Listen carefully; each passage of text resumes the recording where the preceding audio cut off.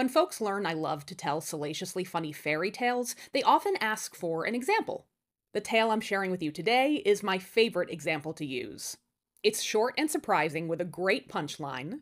It's a Japanese folktale that's a variant of their popular The Crane Wife, but it's much less tragic and has a very different animal at its center.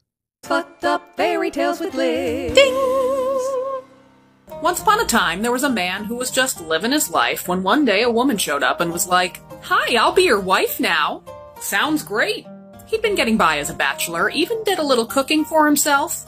But his new wife brought dinner to the next level. Wow, I could never make my bean soup this good. Thanks, honey. What do you do differently? I haven't seen you bring home any ingredients that are different from the ones I usually use. Family secret. Yeah, but I'm your family now, baby. Family secret. One day, the man decided to do some investigating. He pretended to head out to work for the day, but then he snuck back. Holy shit! What the fuck is going on here? It's not what it looks like. It looks like you're pissing into the soup. Okay, it is what it looks like, but I can explain. Before his eyes, the woman transformed. I'm a clam! What?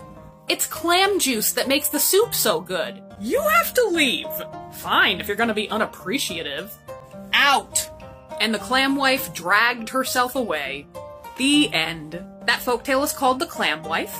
This is the text I found it in, and it has a lot of other wonderful Japanese folktales available online. And it's one of several animal wife-based folktales from Japan. There's also the crane wife, the fox wife, the pheasant wife, the snake wife, and the frog wife. The crane wife will be featured in an upcoming episode of my Patreon podcast. But leave me a comment if you'd like me to share one of those other animal wife fairy tales. Thanks for watching! Fucked up fairy tales with Liz.